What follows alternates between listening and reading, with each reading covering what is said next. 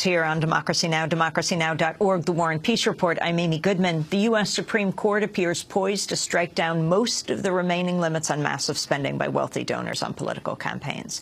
On Tuesday, justices heard arguments in McCutcheon versus Federal Election Commission, which has been referred to as the next Citizens United. Republican leaders and wealthy GOP donor Sean McCutcheon want the Supreme Court to throw out aggregate limits on individual contributions in a single two-year cycle, saying they violate free speech.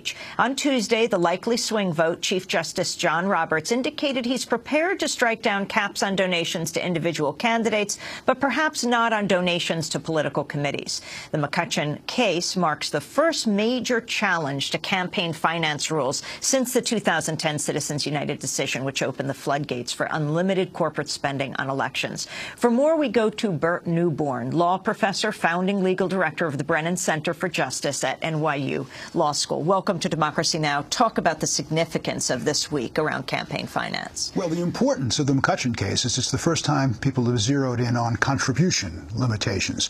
The law is that expenditures, if you spend your own money, that's now completely uncontrolled. And so you have these extraordinarily wealthy people, the Koch brothers or George Soros on the other side, pouring huge amounts of their own money in. Nothing can be done about that.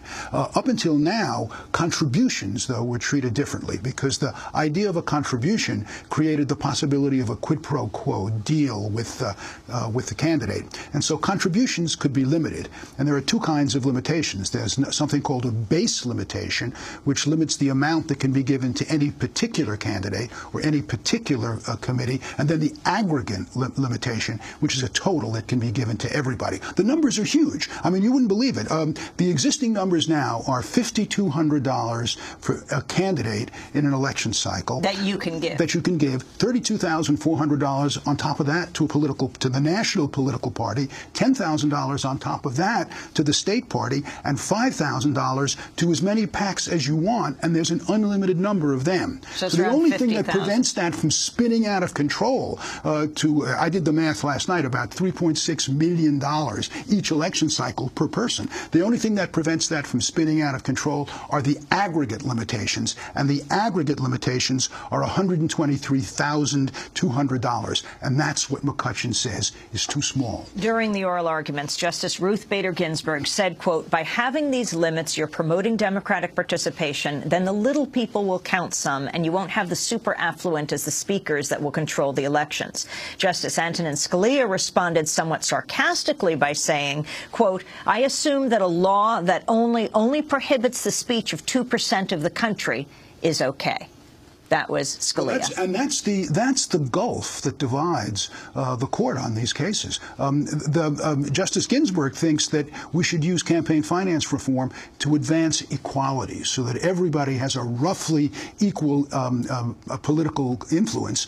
Scalia says, look, if you're rich, you're entitled to have as much influence as you can buy. And that's now been the collision, and the Scalia side has won 5-4 consistently in recent years. At a rally outside the Supreme Court Tuesday, Senator Bernie Sanders said unlimited private spending undermines U.S. democracy. The bottom line here is that if we do not want to move this nation to an oligarchic form of society, where a handful of billionaires can determine the outcome of these elections, that it is imperative not only that we overturn Citizens United, but that we put a lid on how much people can contribute in elections.